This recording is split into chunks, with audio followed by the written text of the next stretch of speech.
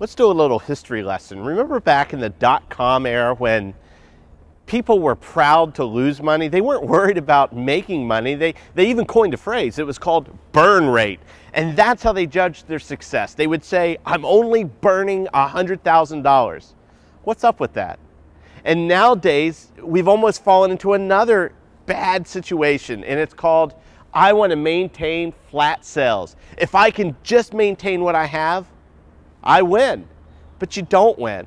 The reality is you need to maintain and grow your profits to be successful in business. Flat is not the new up. The reality is we need to focus on ways that we can build our business. How are you building your brand? What kind of strategies do you have? How about a plan of action so that you can go out and connect and build your business? You can. You just need to learn how.